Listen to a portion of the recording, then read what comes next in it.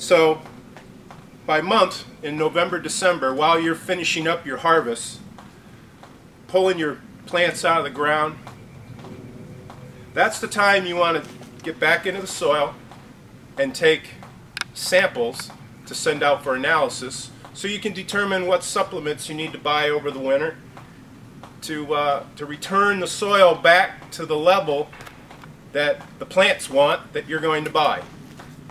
So to do that, we get our samples taken from 10 different holes in this structure. Each one is about 8 inches deep. We take the samples, 1 cup samples, we mix them all together, we come up with a uniform sample, and then we send that sample out for some very detailed analysis at our local extension service, which is located at the University of New Hampshire. There's also private labs that you can have this done at as well. So while you're waiting for your soil sample to come back, in the November-December time frame, you also want to start planning for next year. And I do that with an Excel spreadsheet. And I put down all the characteristics of a particular plant that is available to me.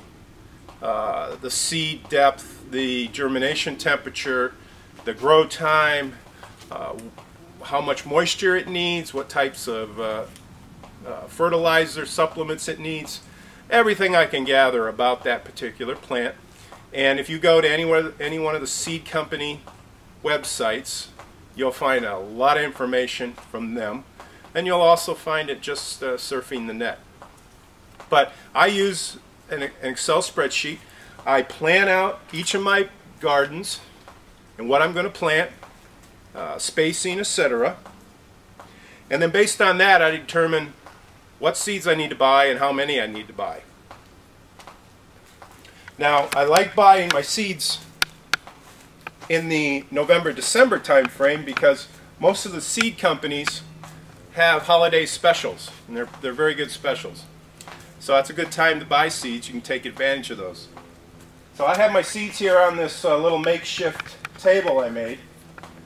I bought seeds this year from 5 companies. I got Gurney's, where I bought the majority of my seeds.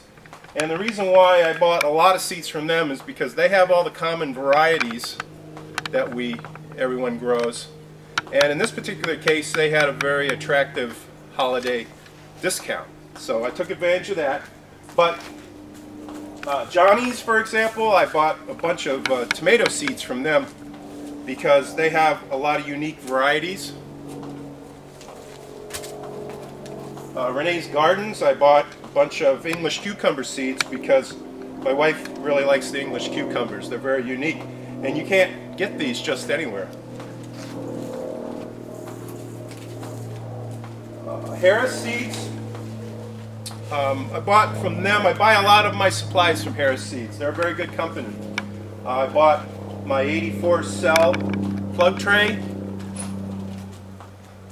my 804 packs, which I'll use to grow the larger plants, and these will be the quantity at which we will sell at our farm stand.